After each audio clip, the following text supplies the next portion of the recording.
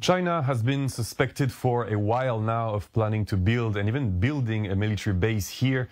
In late 2021, satellite images, drones and American spies in the UAE had already shown that the Khalifa port, which is about halfway between Dubai and Abu Dhabi, showed signs of suspicious activities. Suspicious not because these activities were illegal, but because they were undeclared and hidden under tarps and sheds in a container terminal operated by a Chinese company. Neither the UAE nor China had publicly admitted that a Chinese military base was under construction. Very quickly, Joe Biden had picked up the phone to call his counterpart, Mohammed bin Zayed, telling him that it was unthinkable, given the close ties between the UAE and the United States, that China would show up.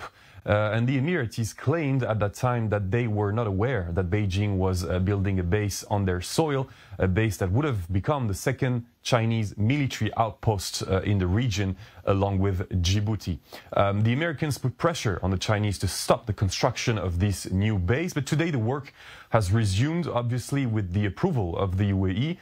For Beijing, the interests may be legitimate. It is all about establishing by 2030 a network of rather defensive military bases to secure the Gulf and its resources. We know that on the opposite shore, Iran is pursuing its uranium enrichment program in Iraq, where Daesh militants still swarm with connections to terrorist groups in Afghanistan, a country that shares a direct border with China. But the Americans are not happy. The Emiratis were already refusing to respond to Washington's demands to increase their oil production, and now they are responding to Beijing's demands to give in to multipolarity, which means that one day the Gulf will no longer be the preserve of the Americans. And it goes even beyond the military aspect. The UAE and Saudi Arabia in particular are ending their exclusive relationship with Washington because Beijing is the world's largest importer of oil and has become Riyadh's largest trading partner in recent years. Dubai, Bastien Bory, i24 News.